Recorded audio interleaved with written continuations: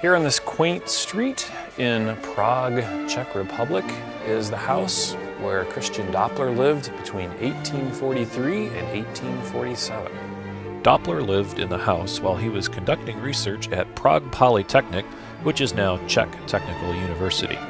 It was in 1842 that Doppler published his famous work on the colored light of the binary stars and some other stars of the heavens.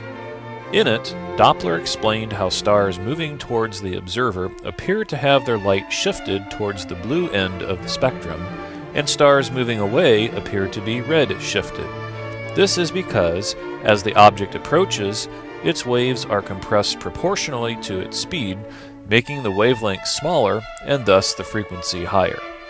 This effect, known as the Doppler effect, is used in astronomy, police and weather radar, medical imaging, and explains the apparent change in pitch of a siren passing by.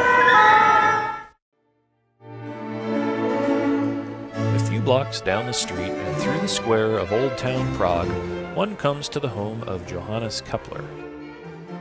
Nearly 300 years before the time of Doppler, Kepler worked for the astronomer Tycho Brahe. Kepler analyzed many of Brahe's observations, allowing him to develop his 3 laws of planetary motion. 1. The orbit of a planet is an ellipse with the Sun at one of the 2 foci. 2.